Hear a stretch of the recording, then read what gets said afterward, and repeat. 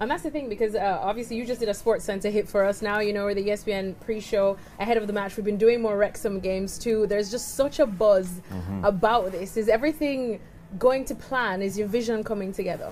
You know, it's very easy to say that, oh, wow, everything is just, we had the boxes and we're just ticking them off as we go. But no, our job is to listen while we're here too. Yeah. We certainly have a mission statement, which I think we've done a really good job of hitting each of the major targets on that, but we're also listening as we go as well, because you have to adapt to the changing needs of the community and the club. But our goal has always been to grow it and to tell the story and to see how far we can take this club. And I, as insane as some people find it, we genuinely believe that this club can be a Premier League team.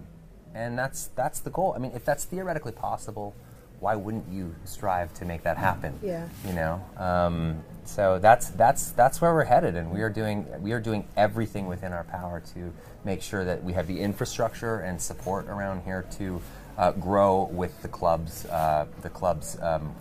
acclaim. And I mean, you've been unbeaten in a hot minute, which is great. This season seems, I know we don't want to jinx it, but things have been going very well this season. You joint top now of the league as well for the moment. Hopefully it stays that way. Surely, mentally speaking, this is the perfect time to probably drink Sheffield United's blood today, right? Yes, I think so. That would send a message to our other enemies, I think. A really nice one as well. Much better than the email I composed last night to each of the other clubs.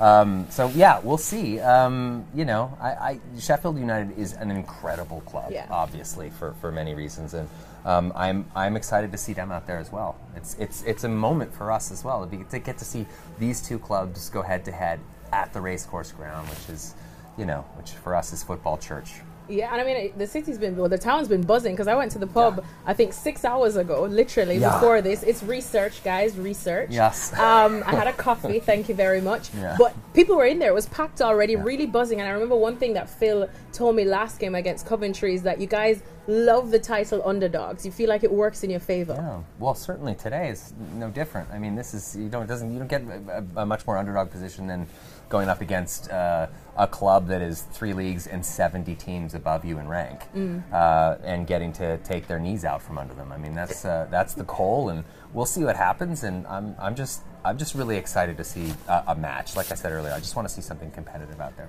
Yeah, I think that's what we're all definitely looking forward to. And we've noticed that you've been reading some Sports Centre highlights. I saw that you were coming for our jobs at ESPN. Yes, so apologies. Since you are and trying to put us out of business, I'm going to let you throw back to studio to Kay. To Kay? Back in studio? Yeah. Okay. And that's it for us here at the Racecourse Ground. I'm going to throw back to Kay in the studio for more at Sports Centre. Are we at Sports Centre or ESPN? ESPN.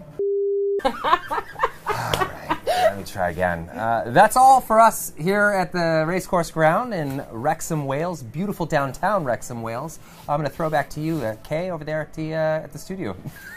I don't know how to do this. That's perfect. That was good enough. That works. That works good enough. Brilliant. All right. Not bad, Ryan. Do better, basically. Stick to on in a football club. And acting. We're good. And acting. Yeah, we'll leave you to that one. But anyway, it's been great to get the insight, obviously, of Ryan Reynolds there.